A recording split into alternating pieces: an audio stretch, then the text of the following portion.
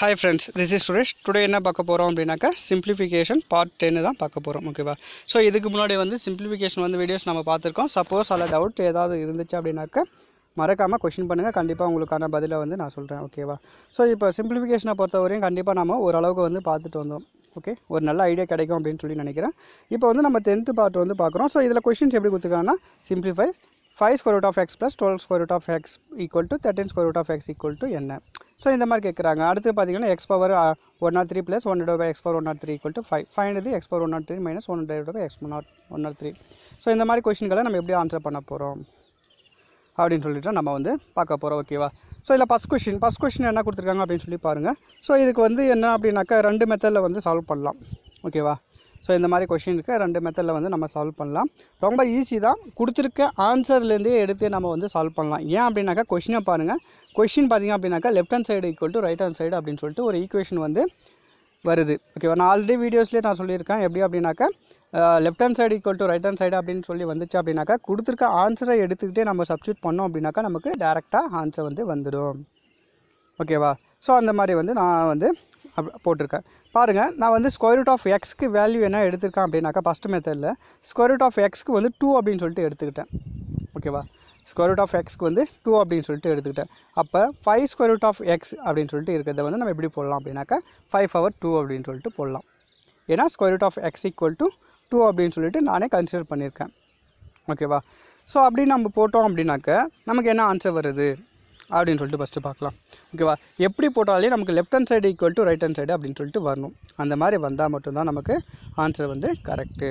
ஓகேவா?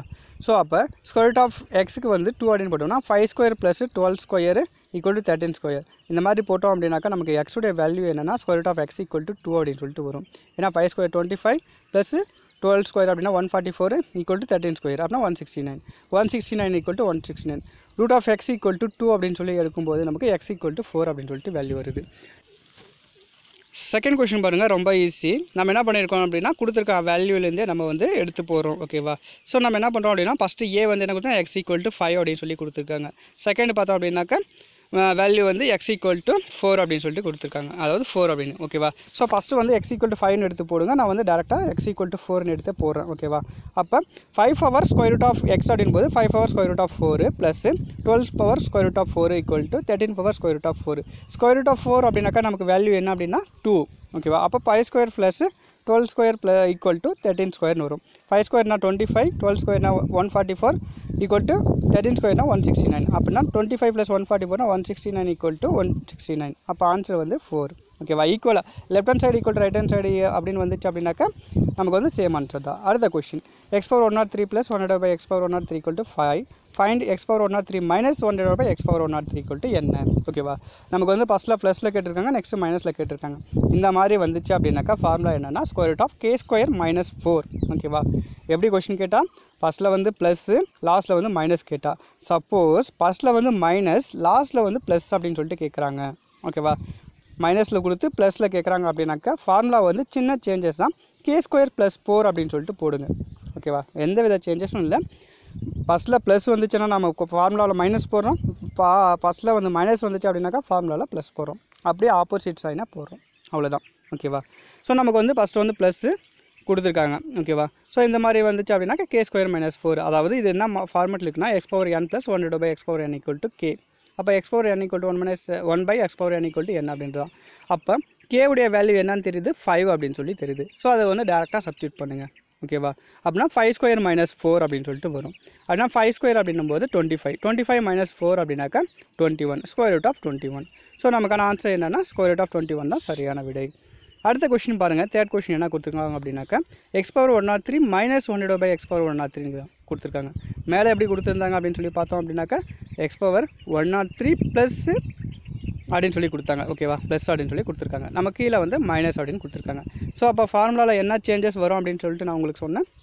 மைனஸ்க்கு பதில் ப்ளஸ். அவ்வளோதான். சிம்பிள் கான்செப்ட் தான். ஓகேவா?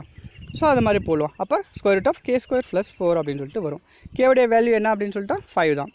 ஓகேவா? நமக்கு ஆல்ரெடி கொடுத்துட்டாங்க 5 அப்படின்னு சொல்லிட்டு.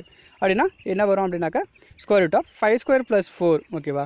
5 ஸ்கொயர் அப்படின்னும் போது 25. ஸ்கொயர் ரூட் ஆஃப் 25 ப்ளஸ் 4 அப்படின்னா ஸ்கொயர் ரூட் ஆஃப் 29. இதுதான் நமக்கான ஆன்சர். அடுத்த கொஷின் 4th கொஷின் என்ன கொடுத்துருக்கான்னு பாருங்கள்.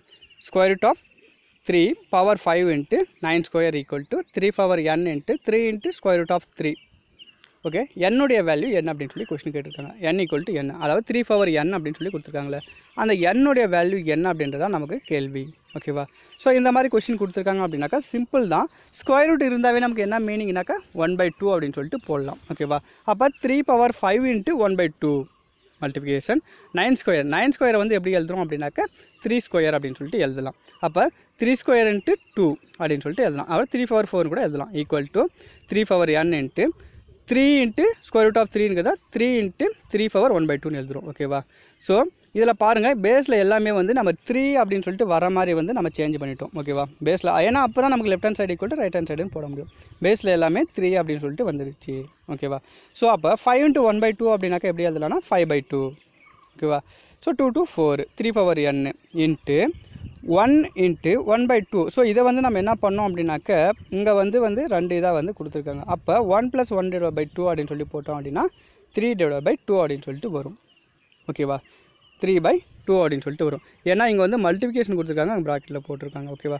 ஸோ அப்படின்னா 5/2 இன்ட்டு 3 power இது கொடுத்துருக்காங்க. ஓகேவா?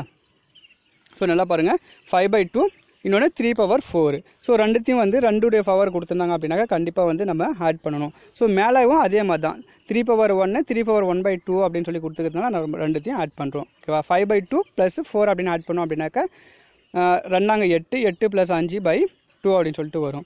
8 + 5 அப்படின்னாக்கா 13/2 அப்படின்னு சொல்லிட்டு வரும். 3 power n இன்ட்டு இங்கே பாருங்கள் n into 3 power n into 3 power 3/2ன்னு இருக்குது. அப்போ n + 3/2 அப்படின்னு சொல்லிட்டு போடலாம். n + 3/2 அப்படின்னாக்கா எப்படி வரும் அப்படின்னு சொல்லி பார்த்தோம் அப்படின்னாக்கா 2n + 3/2 அப்படின்னு சொல்லிட்டு வரும். 2n + 3 whole divided by 2. ஓகேவா? அப்போ 2n + 3/2 அப்படின்னு சொல்லிட்டு வந்துருச்சு. நமக்கு பாருங்கள், இங்கேயும் வந்து எப்படி நம்ம வந்திருக்கு அப்படின்னாக்கா கீழே வந்து பேஸில் பார்த்தீங்கன்னா 3 3 3 அப்படின்னு சொல்லிட்டு காமனாக வந்திருக்குல்ல. ஸோ அதனால் நம்ம என்ன பண்ண போகிறோம் அப்படின்னாக்கா அந்த 3 3 எல்லாமே நம்ம வந்து கேன்சல் பண்ணிடுறோம். ஓகேவா? காமனாக இருக்கிறதுனால அதை எடுத்துடுறோம்.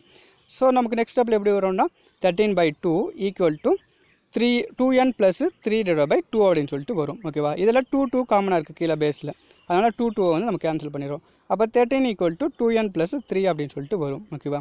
அப்போ 13 = 2n + 3னா 2n = 10. அப்போ என்னுடைய வேல்யூ என்ன வரும் அப்படின்னு பார்த்தோம்னா 5. ஸோ இதுதான் நமக்கான சரியான விடை. ஸோ வந்து மேக்ஸை வந்து நம்ம எப்படி போகிறோம் அப்படின்னு சொல்லிட்டு புரியுதில்ல. கண்டினியூஸாக நம்ம வீடியோஸை பாருங்கள். எல்லா வீடியோஸ்லையும் ஷார்ட்கட்ஸ் வந்து அப்டேட் பண்ணுறோம். நன்றி.